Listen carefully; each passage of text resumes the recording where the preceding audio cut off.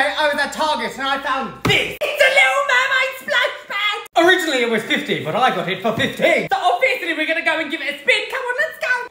Okay, so it's in 2 pieces. We've got this blue one, which has splatter on it. This is definitely bigger than I thought. The aim is to blow it up inside, then take it out after. I did invest in a pump. I was like, I'm not blowing it up myself. You raised me up. Come on, Flounder, mate, come to life. Stage 1 complete. Now we're on to part 2, the slide. 10 years later. It may have taken us 15 years, but we got there in the end. Now it's time to go where the people are. Oh, look at the power on it. Go on and kiss. Hey, Flounder didn't have enough air in, and I swear this thing is powerful.